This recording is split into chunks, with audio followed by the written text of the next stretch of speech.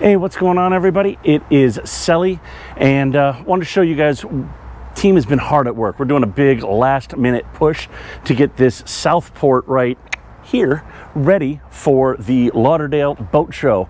So let's take a quick walkthrough. If you guys are going to come to the show, stop in and check it out. You'll notice right here up front, we've got the through hull Lumishore, full RGB color changing lights right there. And then as we go ahead and we make our way back, instead of just doing transom lights, we've also got, let's see, tucked up, yeah, you can see them right there. We've got another pair of through hull underwater lights. And then, well, back here, as you can see, we've got 4 SMX 153 underwater lights as well.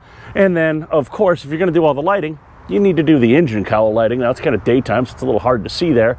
But we do have all of the engine cowling lighting from Lumishore as well. And then if we take a peek up inside before we jump on board, you can see a little bit. Again, it's daytime, kind of hard to tell, but we do have the neon flex LED under gunnel lighting. And then also up here on the T-top, you can start to see the color changing up there.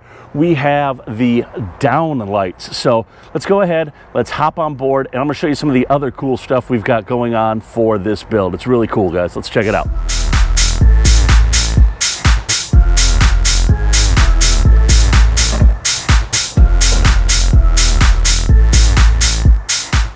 All right, so as we hop on board, we're going to stop in at the bilge area first, and you're going to see that we've gone ahead and we have our Lumishore light controllers for all 8 underwater lights. Everything's nice and labeled there. Kind of pan around, you can see the Siren Marine that this boat is equipped with.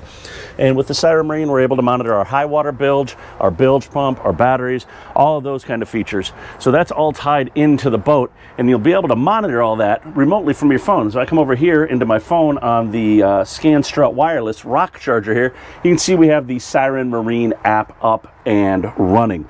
So that makes it really nice. You can monitor your boat from there. So that's all set up on here. This boat also has digital switching. So we've gone ahead, we've done Empirbus Digital switching, and you'll see we've got all of our different controls here, from docking lights, and you see as things turn on and off on the displays there. We can come into here and we can turn on our different pumps. We've got our freshwater pumps, our fish boxes. Everything's easy to turn on and off directly from here. We're even pulling in engine data just so we can have a different view for the engine data if we want. We have that functionality there. Now, a knock some people say with digital switching is they still want to have a tactical switch or a tactical push button switch. Well, that's where the bokeh switches come in. You'll see here we've got them set up. We've done a horn, we've got our nav lights, our bilge pump, and we've got our light bar. So if you're running along, these displays conk out, or you can't get to that screen quick enough, you have those tactical buttons right there. You can instantly go ahead and grab them. As we mentioned, the boat does have Lumishore lighting, so we've got our full Lumishore integration here. We've gone ahead, we've created different scenes, and part of those different scenes has allowed us to come into here, and we can come in and we can trigger our different scenes. As you'll notice on the boat itself, we change all the lights turn blue, all the lights turn red. Then we've got, all these different options. So as we turn the all blue, you'll notice our overhead lights here have turned to blue. So it's just another cool function that we have on this boat to be able to do with that Empirbus digital switching. If you'll notice in the overhead here, this boat has a full JL audio system. It has a pair of MHD amps. We've got a 600x4 and a 900x5. Now, what kind of speakers are we pushing with those? We've got our JL speakers right here and right there. And then if we turn around, we have them in each pillar right there.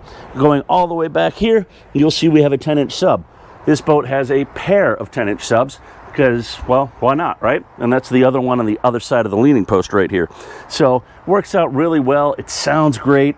So you're at the helm, and it's going to sound great no matter where you are. And speaking of being at the helm, check out this sweet carbon fiber Edson wheel. This thing is really kind of slick. I don't know if you can get the details there in this video, but if you're going to be driving, you might as well be comfortable while you're doing it, right? So we've got the Edson helm on here. We've got the Fusion Apollo 770 amp. Everything is nicely flushed in here, as you can kind of see. Everything is just nice, clean cut, very in it just works. It flows really good. So I think that's it. That's the quick walkthrough on the Southport 30. It is going to be at the Lauderdale Boat Show. be sure to stop in and check it out. If you have any questions, I'm going to be wandering around the show. See me, talk to me, introduce yourself. Love to meet you guys. Maybe you're thinking about doing a project. Love to work with you. Let's talk about what we can do for you guys here, and we can go from there. Until then, I think I'm going to kind of showcase this stereo and see what I can do. Check it out. We're going to dance and have some fun.